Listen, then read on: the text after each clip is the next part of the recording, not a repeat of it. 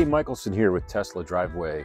Let's take a look at the Topfit Cargo Mat trunk liner.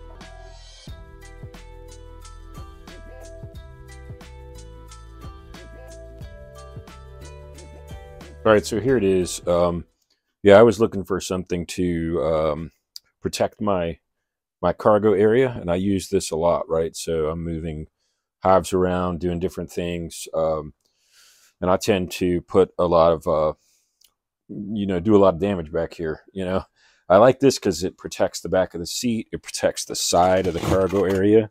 It's easy to put on, right? So you're just using these Velcro kind of pieces, and they stick right to this liner. It works with the seats, right? So you can fold the seat down and it doesn't come apart. It doesn't come off the seat. I've never had to reattach it or anything like that. It looks good. It's not all logoed up like some of the mats you see. The rubber ones tend to just protect the bottom, right? They're easy to clean too. I mean, you can pull them out and spray them with the hose, but if you really get this dirty, you can do the same thing. This all just comes out, pops right out, and it can be cleaned. Yeah. So what else about it? Maybe the only negative is it's a little bit tough to get to the front area up there. So there's that small storage area up here, and to get to it, you have to pop this off. It's not that bad, right?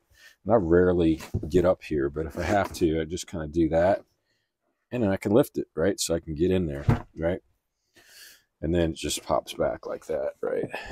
So yeah, what else can I say about it? It's 70 bucks, found it on Amazon. I looked at a lot of different ones.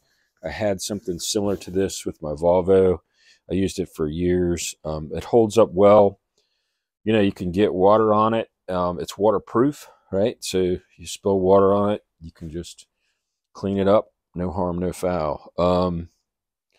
Any negatives? I'd say the only negative is, it's putting a little bit of wear and tear on this felt stuff, when it's gripping on there. But that's not a big deal to me, right? Because it's not really tearing it up or anything. You can see that. I mean, it's like, it makes it a little bit fuzzy, but you can just rub that away, like not a big deal. And it's not like you're pulling it off and on a lot. So that hasn't been a big deal for me, and it stays put, which is important. The one that I had before with my Volvo had like these tabs that you had to glue on to the interior. And this one doesn't have that. Since the Tesla has this interior stuff that works really well with this Velcro already, you don't need to stick anything on here, right? So yeah, that's kind of a plus. Yeah, seats, no problem, right? Down. If I come over here and put them back up, they just go right up, right? It's exactly what I need, right? You get some dirt down in there, just vacuum that out. Sometimes I've gotten these things pretty dirty already. Just the dirt tends to congregate in these little cracks.